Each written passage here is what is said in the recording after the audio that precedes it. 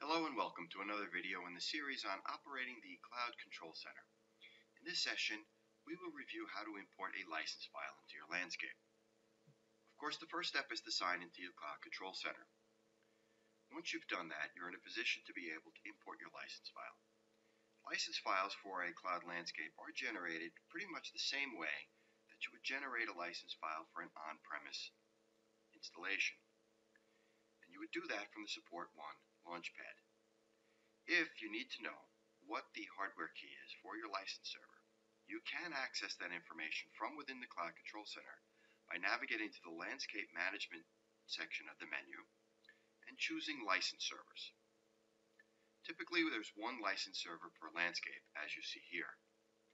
Under the Configuration tab for your selected license server, you will note the hardware key in the lower right-hand corner.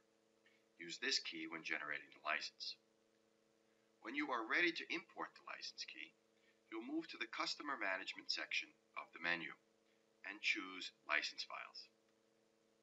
Here you will see a list of license files that have already been imported. For our purposes, there will be an SAP internal license, which is something that you will not see in your individual landscapes. You will see such license files as listed below here.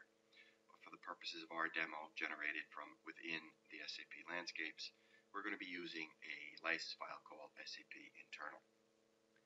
First step is to select the button called Import License File.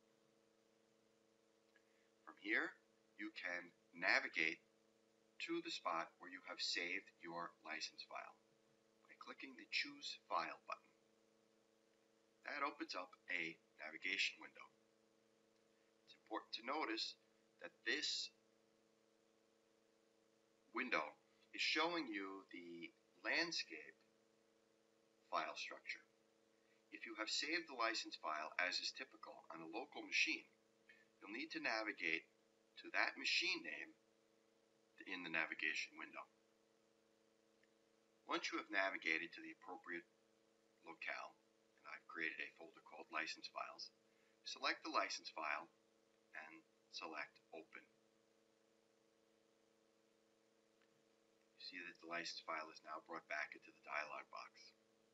Click the Import button and the process completes. You now have an updated SAP internal license file in the landscape ready for use. That concludes this video on importing a license file into a Cloud Control Center environment. You have found it useful, and we'll review the other videos in the series on operating the Cloud Control Center. Thank you.